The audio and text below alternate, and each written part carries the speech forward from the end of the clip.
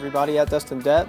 I'm going to show you guys real quick on how to use the Fitbit app so you guys can get familiar with it and use its fitness tracking capabilities on an iPhone 5S without actually purchasing a Fitbit device. So you guys can do this before you get one, or if you're thinking about getting one, you just want to try it out.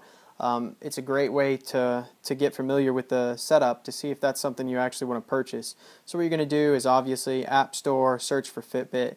The app's going to look like this right here. We'll go ahead and launch it. You're going to go to Account, set up a new Fitbit device. No Fitbit yet. Set up your phone. Bam, that's it. Simple as.